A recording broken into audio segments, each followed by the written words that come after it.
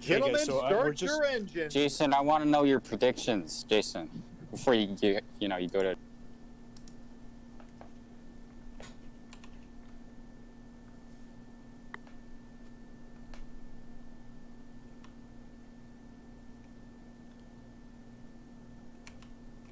Yo, what up, Matt? I'm sorry? Oh, I said, yo, what up, Matt? Oh, nothing. Just trying to work on a computer while I'm talking to you guys. Okay.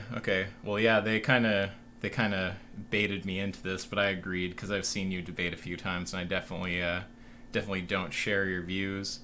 They said that I wasn't clear about the topic. It was the existence of God or the agnosticism thing. Do you hold Darth's view on agnosticism? I don't know what Darth's view is. Well, there's a bunch. I guess you probably know these guys, like Darth and Jay Dyer and some of the other sort of internet precept guys. Yeah, I'm familiar with them, yeah. So a lot of them have this view that agnosticism is impossible. Are you on that? Impossible in what way? Logically impossible. I'd have to get into that more to see. I think it's certainly possible that people can be ignorant about the truth, but ultimately there's no excuse for that ignorance. Okay, well, it sounds like you don't share their position. So you think it is possible for someone to be agnostic? Of course it's possible for someone to be agnostic. Can they defend it rationally? That's a different question. Okay, well, no, I mean, I guess we don't disagree on that front then. Well, defend rationally. Wait, so you think someone has to be irrational if they're agnostic? Well, I would hope that you wouldn't adopt agnosticism out of ignorance and laissez-faire lack of thought. You would hope that they wouldn't adopt agnosticism out of ignorance. Well, someone could just be agnostic because they just, like, they haven't formed a belief about something. You hold a position because of information, because of something. When you have information given to you, you do something with it. You affirm, you deny, you withhold judgment. But whatever it is, that's what happens with people. So if I tell you that I believe that there is an ice cream factory on the fourth largest moon of Jupiter, that information is in your head, and I would assume that you deny that possibility. Or you might say, well, I'm not exactly sure if it's possible or not, because I don't know all things. I can't prove that it doesn't exist. So you could say, well, I'll be agnostic about it. But either way, you're drawing a conclusion based on information. That's what we do with information. So that's the reason for your agnosticism. If there's no reason for your agnosticism, then why have a discussion about it? Well, it probably depends what you mean by reason. If you mean, like, justification, I don't know there has to be justification for it, right? Someone could just be... But if you mean a reason as in, like, a causal explanation, I would assume there's a causal explanation for someone being agnostic. But if You're we don't... agnostic, right? Depending what God we're talking about. I'm only going to defend the Christian God, the Christian Trinitarian God. So you say you're agnostic, so define what you mean by that. I don't have a belief that God exists, and I don't have a belief that it's false that God exists. So I don't believe P, I don't believe not P. My cat doesn't have a belief. In fact, my phone in my left hand, which you can't see, doesn't have belief. So that's not any difference. You're not helping yourself yet. I don't understand. You just asked what I mean by agnostic, so I was just telling you what I mean. Yeah, and I took your definition and I applied it. It says, don't have belief. Oh, my phone also does not have belief, so it must be agnostic also. I'm not sure what the thrust of the criticism is supposed to be here. Your definition is insufficient. What's it mean for a definition to be insufficient? Just what you gave me as an example. You simply said, don't have belief. A rock in my yard doesn't have belief, so it must be agnostic also. I don't understand what the criticism is. We're done then. Okay, if you can't get that, then it's not going to be possible for us to have a rational discussion. I mean, I don't know what to say to that. You just want to stop talking? I said if you can't understand the logic there, then we don't have any further, we don't have anywhere else to go. No, I don't understand what you're trying to tell me. Like, are you trying to say that I'm wrong about something? Okay. I'll try it one more time. Okay, If but you're playing a game, wait, then but you before, continue to play. but wait, but just before okay. you do it, You don't want me to talk? Okay, never mind then. I Well, I got another server I can go to if you want to just whoa, not. why are you having some crazy attitude? I'm not. One I'm sec, not I having want to. Wait. Well, I wait, told you you get I'd to do this cut one me more off. time. Well, before you do it though, I'm just trying to clarify so that you don't say something then get frustrated at my reaction, right? So I just want to understand. You're free to say whatever you want to say, but I just want to understand. Are you trying to tell me that I'm wrong about something?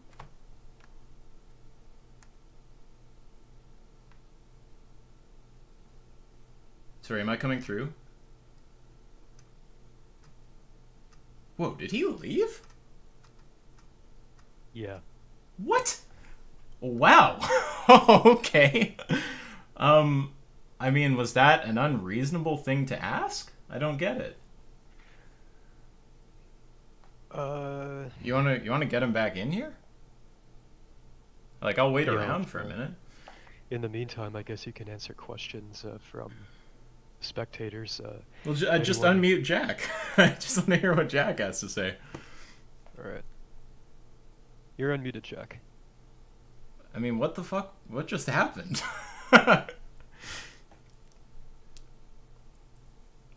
Is this room push to talk? If that's probably why he's not talking. Oh no, the room is basically set up so that everyone's muted by default. Because this is like a formal debate VC. So only those who are, participating can speak.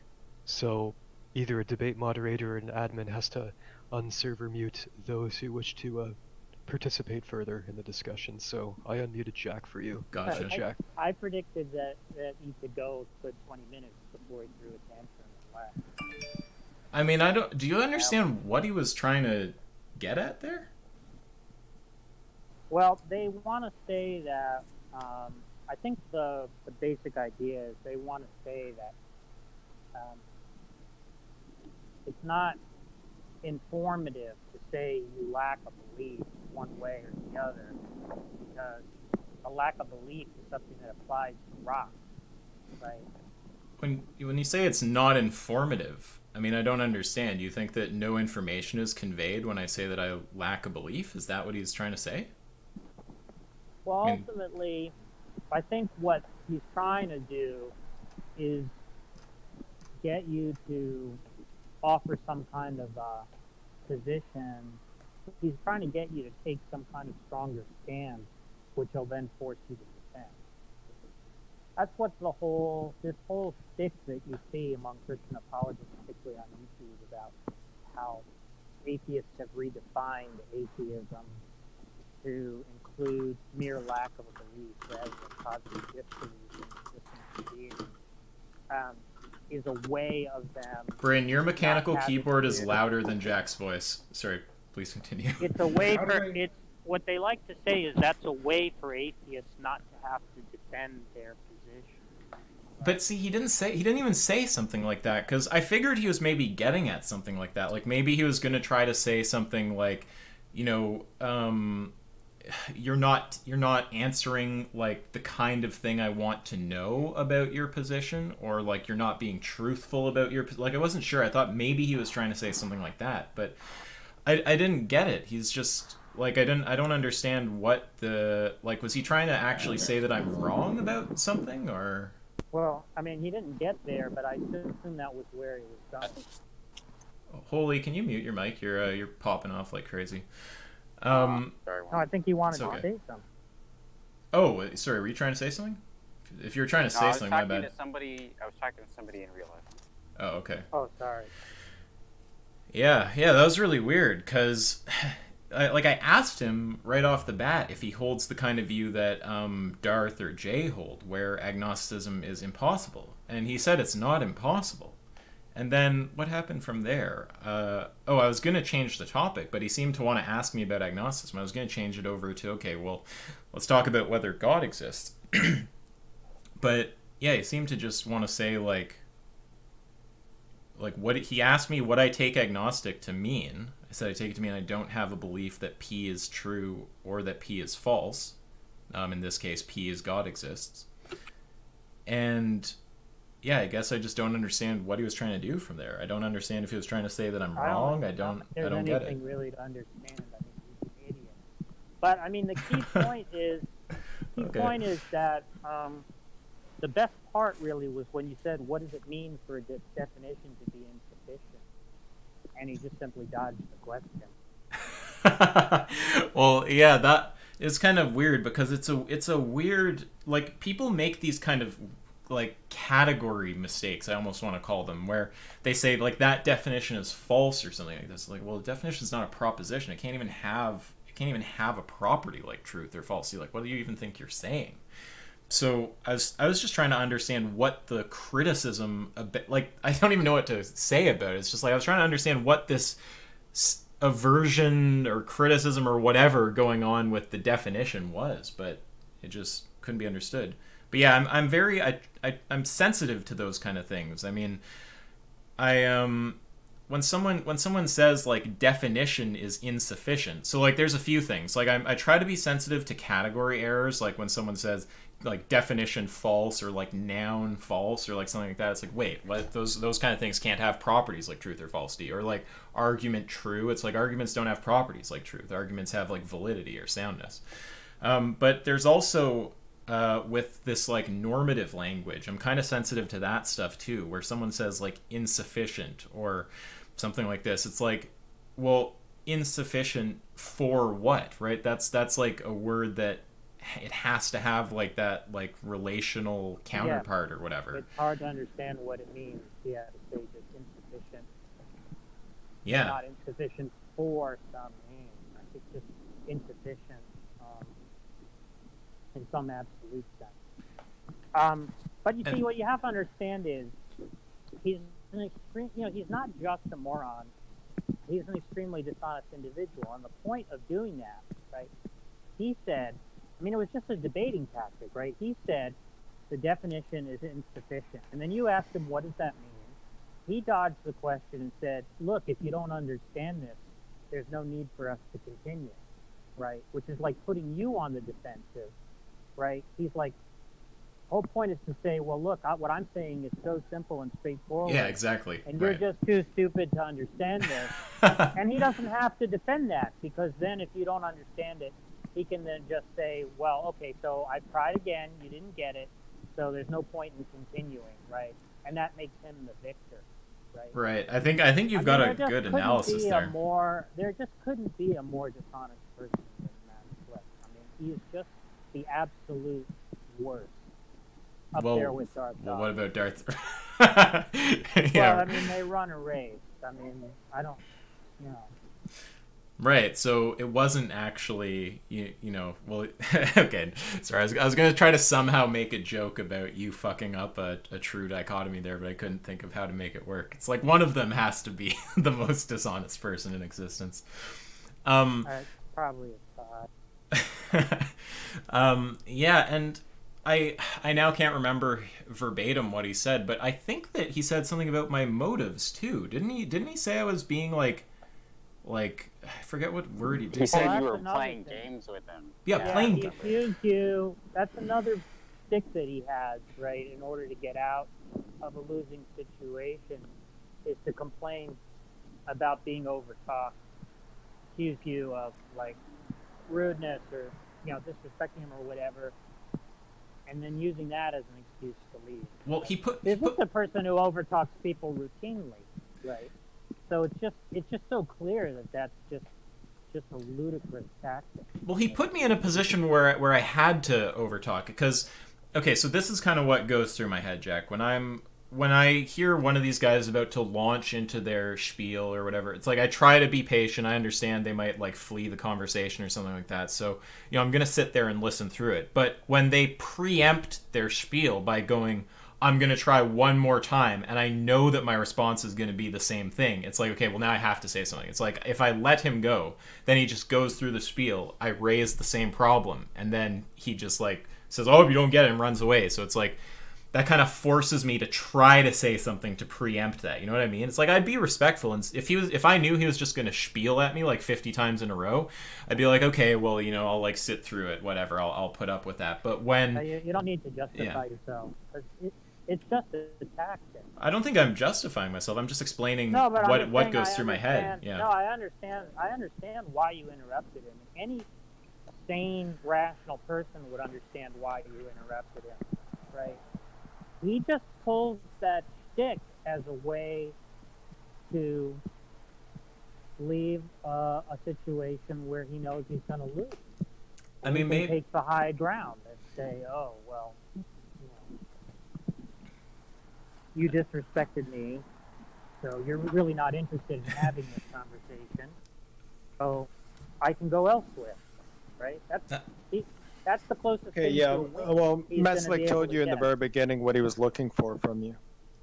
Yeah. See, now this dumbass here.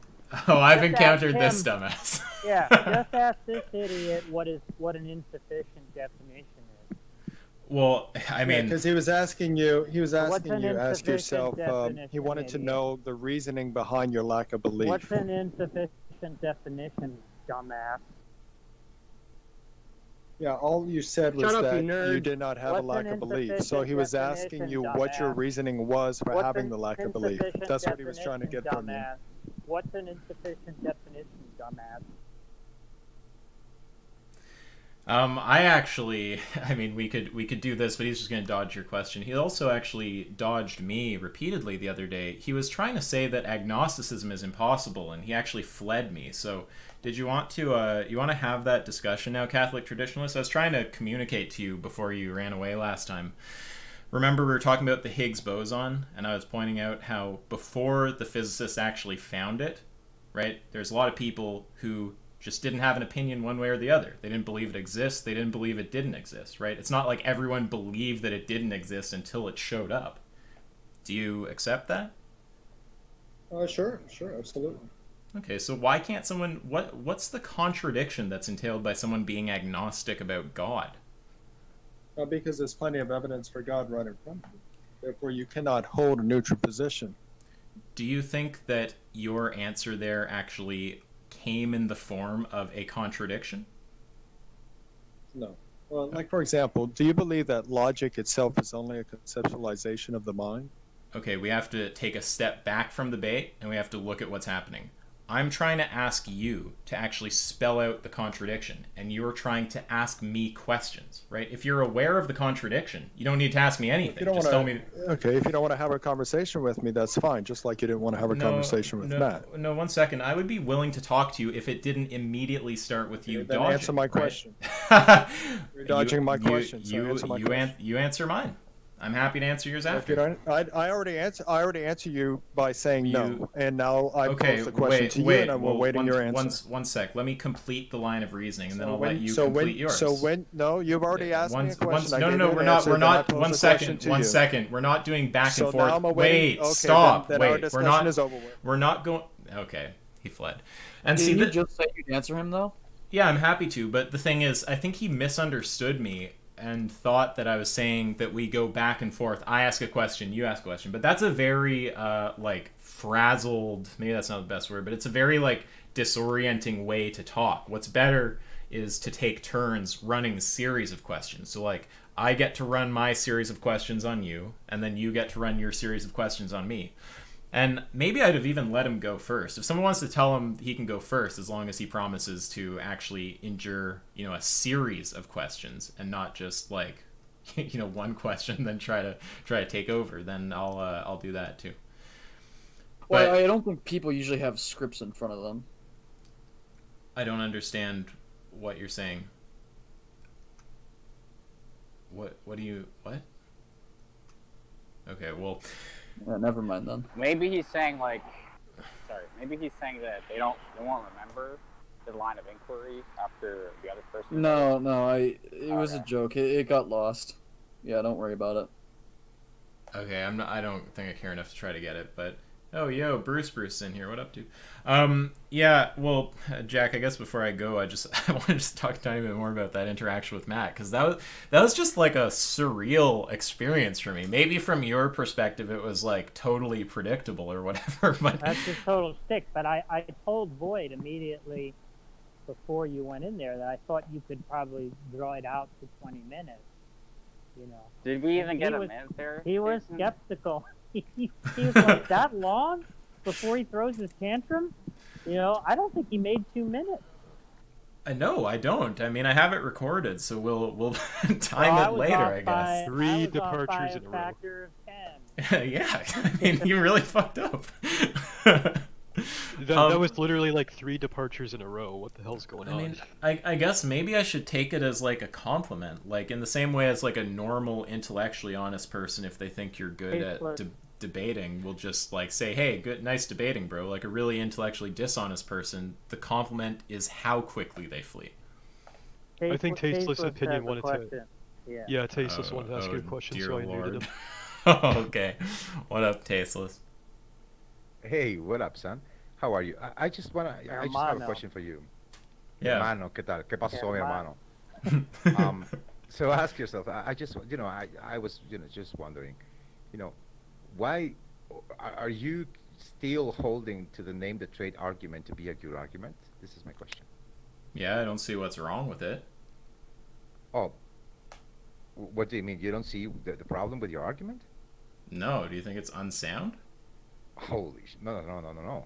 It is total garbage. Are you saying it's unsound? I am saying it begs the question.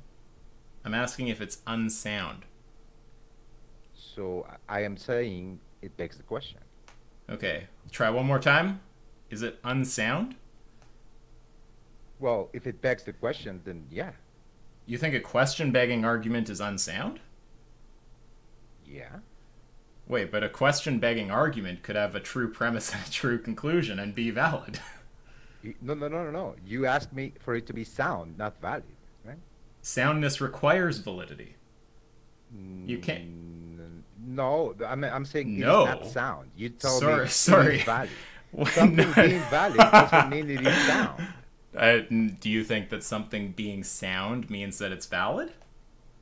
I am saying that if something is not sound and you telling me that it is valid, it doesn't make it sound just because it is valid. I don't think I even mentioned validity, but just answer this. You asked me, hey, do you think it's sound? I said no. Yes, that's why I asked if it's sound. But how? And I said, well, it begs the question. You say, and I pointed out a question. Wait, let me say this. Is it sound? I said, no, it is not sound. Tasteless. Said, but it is valid. 1 second. And I said, so what?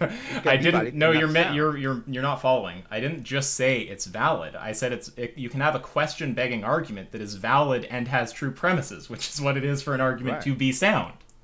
No.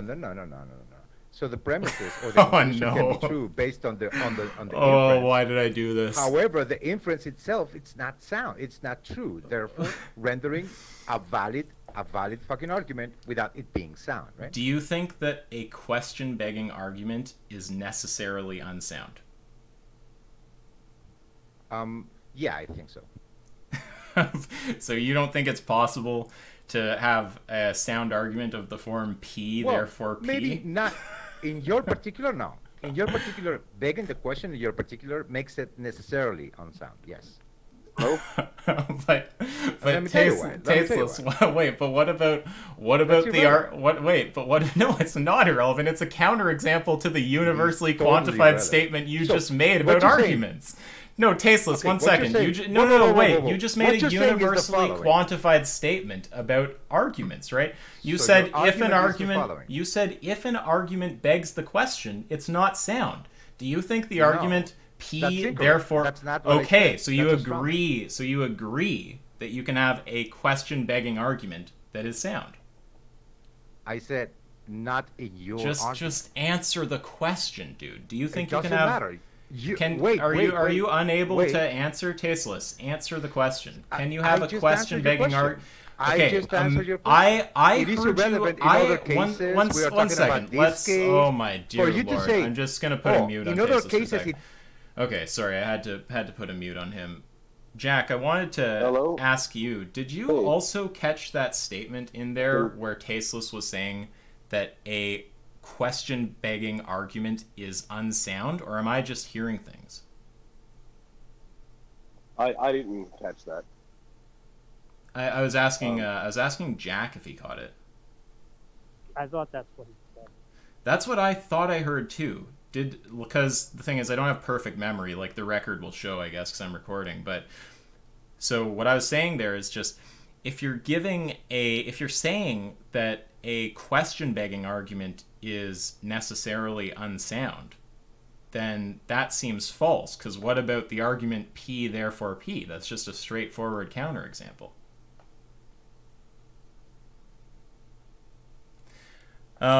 Anyway, okay. Well, I think I'm going to... Did you mute him or something? Oh yeah, I stopped listening to Tasteless like a minute ago. All right. Well, what was the initial discussion? I just wanted to hop in real quick, because it's been a while since I talked to you. It's good to hear you again. Oh, yeah, no, nice to talk to you, too. Yeah, the initial conversation was... well, it's been through, like, 5 phases now. It's like, I came here to listen to Jack, because I thought Jack was debating Matt Slick. Then they baited me into debating Matt Slick. Then Matt Slick ran away. And then Catholic Traditionalist ran away. And then Tasteless came in and asked some questions, and then made... Yeah, and then... faith or God, the existence of God? Is that the idea? Yeah, well, Tasteless was taking it over to veganism. He seemed to want to criticize Name the Trait, but he invoked some weird shit in there about question begging arguments being unsound. So I was trying to kind of like fight him on that, but he was trying to just do the overtalk thing. So I just muted him and gave up. Right. Okay. Yeah. What's the Well, I mean, we can go back to. I just was gonna make an argument with you if you're at all interested on theism or... Okay, I'll quickly do the theism thing with you, but I don't know if he's still in here. Is Bryn still in here? Yeah, he is. I should... One sec, just let me look at my DMs from Bryn, because I know he's helping me out. Okay, you're on VC. I don't...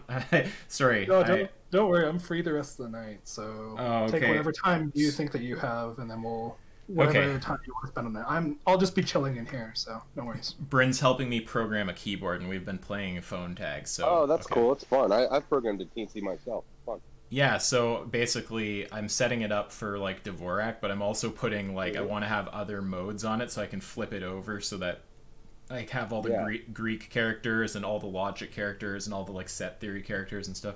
But yeah, sorry, Bruce. I'll have the theism talk with you, and then I'm gonna go to Bryn. Yeah, what's up? Yeah, I'm just a layperson, but I mean, what is your problem with? Well, I guess the question I have more is, how do you come to your thoughts or your unification among classes, or any other ways to have intelligible logic? How do you come to that? When you say how do I come to my thoughts, are you talking like causally? Yeah, like what is the genesis of your thought? I mean, how would I possibly know that? Maybe something in my brain, something like stretching back to the Big Bang, some big series of events, something like that. I don't fucking know. Well, yeah, that's my point, though. It's like, that's the argument for God in my case. Wait, that's not an argument, though. What do you... Wait, sorry. I'm lost, Bruce. What's the argument? The argument is there must be some unifier that has unified all classes so that we have order. And so you either have to trust your senses to tell you that you know what you're saying is correct, which we know that your senses are not, very trustworthy. So there has to be a unifier, and that unifier is God. I'm not sure I follow exactly what the argument is. Is the basic idea, like, I don't want to straw man it, but is it like, if you can trust your senses, then God exists? You can trust your senses, therefore God exists? No, you cannot trust your senses alone, is what I'm saying. You must have some ultimate. So is it like, you can't trust your senses if God doesn't exist? Okay, sorry. If you can't trust your senses, then God doesn't... I'm trying to think of how to set this up. If God doesn't exist, then you can't trust your senses. You can trust your senses, therefore God exists. Is that the idea? So you cannot trust your senses at all. In order for you to make sense of something, whenever you operate using logic, you are presupposing the existence of some unifier, which would, in my case, I would say is God. Okay, so the thing that I'm trying to do, Bruce, is you're kind of giving me like just statements, right? And I'm not trying to be rude. I like you. I think you're. Do you want me to post like a claim? I guess. Well, it's not because you're making claims. What I want is an inference. Do you understand the distinction between like a claim and an inference? I mean, I think I do, but so like I mean I'm sure you know what a claim is, obviously. So like an inference is going to be, it's a move from some claim to some other claim, and if it's a valid inference, it's via some kind of rule. So I was taking what I thought your inference was and trying to put it in a formal structure where it's valid. So like modus tollens is one of those structures where you go, if P, then Q, not Q, therefore not P. So I tried to put your argument in that form, right? If your senses aren't reliable, if God doesn't exist, so P, then your senses aren't reliable, but your senses are reliable, therefore God exists. That's just, that's modus tollens. That would be valid. And then I'd be able to look at those two premises, like your senses are reliable, or if God doesn't exist, then your senses aren't reliable, and then I'd be able to talk about where I disagree. But when we don't even clarify what the inference is, then it's very hard for me to know what to say to what you're saying. Okay, sure. So, I mean, inference implies evidence, correct? It probably depends how we construe evidence. Because you might be able to have an inference about some, like, a priori stuff, and I don't know if that's going to qualify as like evidence. So it probably depends what you mean by evidence. Well, that would be the question then. Well, I mean, the evidence is how you're operating. No, Bruce, it's hard to debate you about this because we're like we're not operating in like the same way. Like I'm trying to let me put it this way. Would you be another way to talk about an inference is like, well, you could argue there's a slight difference in these concepts, but like, what's the argument? That's one way for me to put it. What's the argument you're trying to use? Oh, the argument is that in order to have any sort of intelligible thought, you must have some unifier. Well, and that unifier, in my case, is revealed as God. So, if you can have intelligible thought, then there's a unifier. If there's a unifier, then that unifier is God. You can have intelligible thought. Therefore, that unifier is God. It's like, is that the idea? Sure, we can go with that. I'll go with that. Mm-hmm. Okay, yeah, so fair. I guess that there's like two stages that I would like push back in there. So maybe I should just pick one, but I'll just say what they both are. So the first is like this whole idea of a unifier. I don't even know what the fuck exactly that's supposed to mean or why it would be necessary for intelligible thought. So I'd need to see I mean, I would ask you how do you then distinguish between objects at all? How do you make distinctions between objects? Wait, but there's a fundamental problem here, right? Like, it doesn't matter what my account is. I don't even say I just don't have an account for how we make differentiations between, like, objects or something like this. You're the one who made the claim that intelligible thought is only possible if there's a, quote, unifier, whatever exactly that is. And I'll just say one other thing. I don't want to gish gallop you. We can just talk, we'll talk about that one. But the other one would just be, say we, like, for whatever reason, grant the unifier thing. Then you'd have to somehow show that the only kind of thing that can have those unifying properties or whatever, the only thing that can be the unifier is God. But we can focus on the first one because I don't want to gish gallop you. So, yeah, what's the argument that you can't have intelligible thought without a, quote, unifier? Because every time you make any sort of a claim or judgment, you must have then presupposed the higher order of that claim. So in order for something to become distinguished, it must have some characteristics that you're claiming distinguish it from something else. And so you would then have to admit that something has created these characteristics for you. At that layer, you'd have to say, well, something has created these characteristics that I'm defining. Wait. Otherwise, you could never prove that you're actually having intelligible interactions with other people, because there would be no unification between you. Maybe there's a bit of a confusion about what even the term unifier means. What does that term mean? Well, like I said, in order to create distinctions among objects, thoughts, or anything else in the material world, there has to be something that was the genesis of the outcome. So how do you then distinguish between objects at all. But wait, without having some unifying class. I mean, you could talk about it in like other more materialistic. Don't you see the problem? There's a problem about how this dialectic is going, like, because somehow I just tried to understand the definition of a unifier, and it turned into some question for me about, I don't even remember what it was about, but I'm just asking, the bigger picture is I'm trying to understand why the first premise is true, that if we have intelligible thought, then there's a unifier. But I'm going, okay, before even examining that premise, I'm just confused about what that word even means. What's unifier supposed to be? So I'm just looking for a definition. So asking me like a question, it's not helping me with the thing I need to understand what you're saying. Like, I need to know what a unifier is supposed to mean. Okay, but it would be better to define unifier in this case. That would be helpful for sure. I would say we're trying to okay. something that brings things together coherently, or at least understandably so. So but something now, that brings things together to make coherent, something whole. Something that makes things coherent. So it's almost like, are we just saying unifier is the thing that makes things intelligible? Right. But then the first premise is just, in order to have intelligible thoughts, there has to be something that makes thoughts intelligible. Mm-hmm. Okay. Yes, I would agree with that. I would agree with that. Okay, I mean, I can agree with that. Like, I'm sure there's something that explains why thoughts are intelligible, but now we're going to go to the second premise then. So I'll grant the first one. If unifier doesn't have any weird, spooky, metaphysical shit about it, and all it refers to is just whatever the thing may be that accounts for why thoughts are intelligible. I mean, I don't think thoughts are just some, like, brute thing, so presumably there's some kind of explanation. So sure, let's just grant it. So what about the second premise, though? Why would I think that the thing that makes thoughts intelligible has to be God? Do you take the view that God is the only thing that can do it? Yes, I do.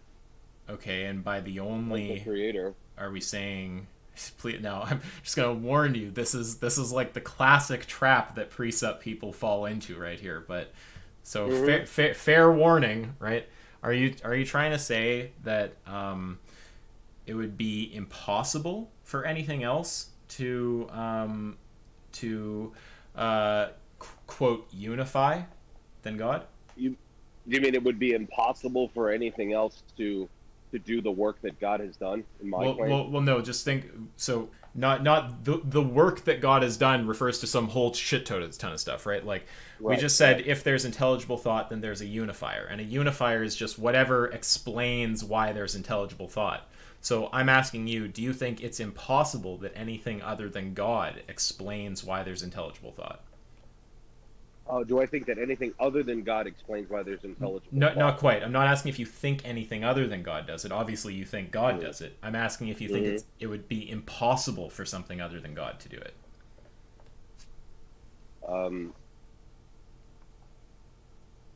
No. Well, hang on a second.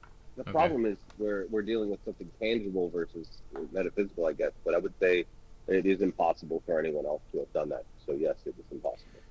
Okay, but anyone specified that whatever does it has to be a person. You would agree it's impossible for anything, right? That includes people and non-people. That just is everything else. You would agree that it's impossible for anything other than God to unify. That is to account for why thoughts are intelligible.